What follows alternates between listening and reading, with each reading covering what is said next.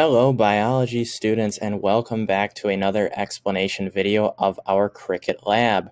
This is day 2, so happy Tuesday.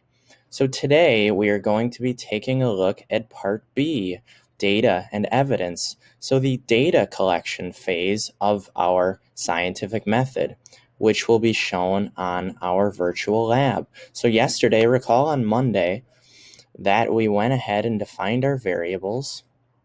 We figured out our hypothesis and our guiding question for the lab.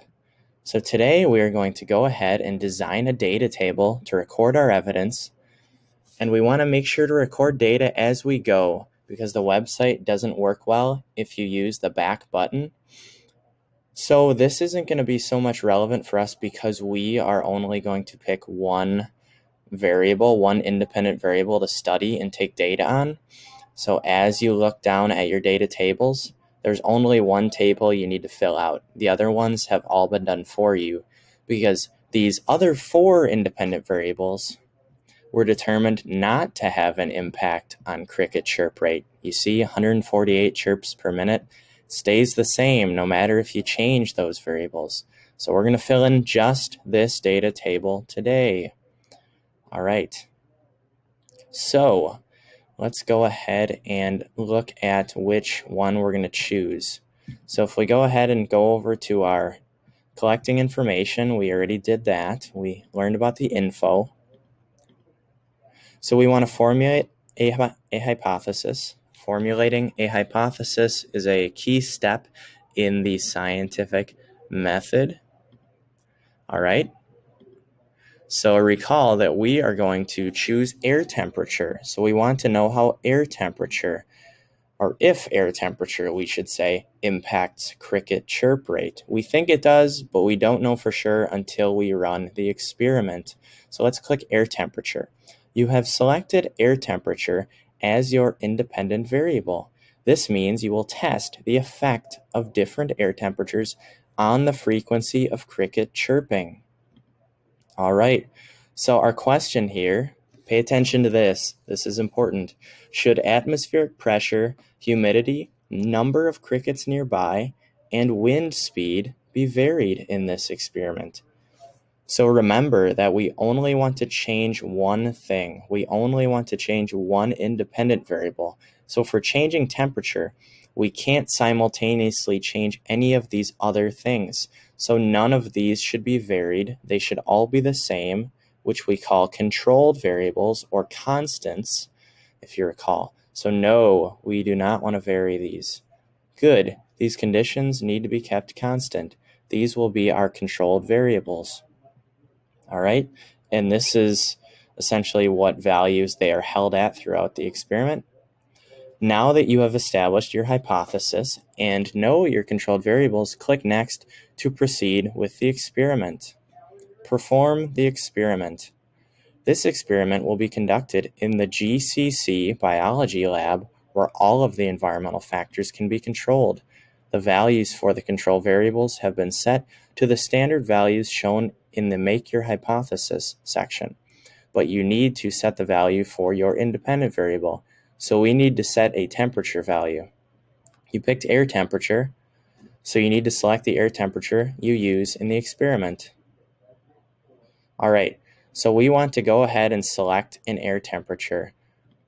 Now I want to just take a quick peek where I started. So I chose to start with an air temperature of 10 degrees Celsius. You can choose any value between 5 and 45 degrees Celsius. That would be kind of how the temperature fluctuates in a given day for the cricket. So 10 degrees Celsius. All right, let's see how fast he's chirping. He is chirping at 40 chirps per minute. All right, so go ahead now and complete this table. And I will first kind of go ahead and go back a little bit, circle back and explain kind of how our graph setup is, and we'll go back to that table in a second. Okay, so generally we are going to place certain variables in certain places on our data table. So I'll go ahead and show you how I've set that up here and how I would like you to set it up. So generally variables are placed in certain points, we like to have our independent variable on the x-axis, what we are actively changing, which is going to be air temperature. So go ahead and fill in air temperature on your sheet. So independent, dependent, air temperature. And then for our dependent, that is going to be what we're measuring that responds to our change. So that's cricket chirp rate. That will go on the y-axis. So go ahead and make sure that you distinguish what's going to be on the x, what's going to be on the y variables, and then fill in this small table. And then it will go ahead and ask you to write it out in a written format. Titles for data tables and graphs have a specific format. So our y-axis, as we said, is going to be that cricket chirp rate, and our x-axis, our independent variable, is going to be that air temperature. All right. So now that we have completed this part, we can go down and look at our data. So we know that when we chose an air temperature of 10 degrees Celsius, we got a cricket chirp rate of 40 chirps per minute. So make sure on your table that you go ahead and put your variables in the correct column. So air temperature is going to go ahead and be measured in degrees Celsius. And then we want to go ahead and put those values in that column. And then cricket chirp rate, our dependent variable, is going to be measured in chirps per minute. So make sure you put that data in the correct column. So as you follow along on yours, you would go ahead and do the same as I am doing right here. So let's test another one. And it's going to be important here that we do the same increments. And what that means is if we go up by 5 the first time and go to 15, then we should go up by 5 the second time, go to 20. That'll make our line graph more easy to scale, or just visually how it will look. All right, so we can think about what conclusion we draw from this. So that is a fairly low temperature, fairly low chirp rate. Do you want to repeat the experiment with a different air temperature? We definitely should, because remember, on our table, we have room for 5 different values. So we want to take 5 different measures. We only have one as of now, which would be that 10 degrees and 40 chirps. So temperature would go here, and then chirp rate would go here, chirps per minute. That's how we want to set that up, so make sure you're following along there. All right, next up, we do want to repeat it. And let's go ahead and do 15. So let's increase our temperature and see if our chirp rate goes up or down. Oh, it went up. Cool. It went up by 36. It went up to 76. So on our data table, make sure we fill in our degrees Celsius temperature value and then our chirp rate.